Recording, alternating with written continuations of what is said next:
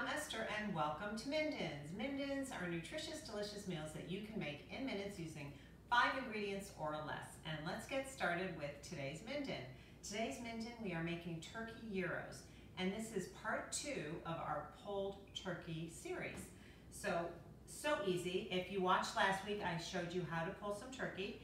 And look how much we have left over after we had our first Minden of our turkey with gnocchi, our second Minden of our turkey tortilla soup, and now we still have this much left over.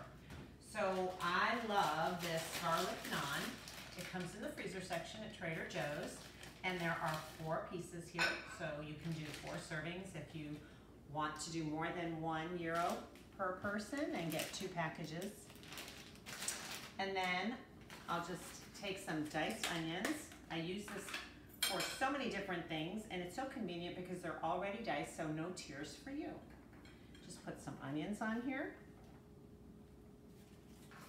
Then we're going to take this organic romaine lettuce. I find that romaine lettuce is a little healthier for you than iceberg, so I like to use the romaine, and I like this because it's already chopped up, saving you time. You don't have to chop it or shred it yourself.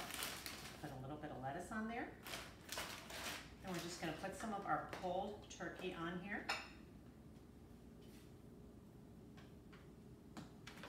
And we're going to use some of that organic ranch dressing that we used as part of the sauce when we made the turkey in the crock pot. Just pour a little bit of the sauce on there. And there you have it, a turkey gyro.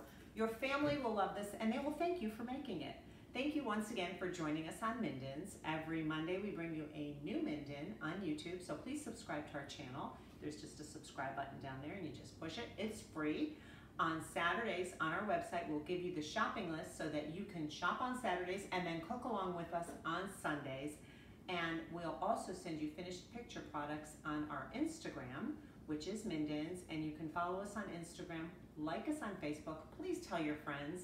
Thank you so much for joining us for our part 2 series on pulled turkey.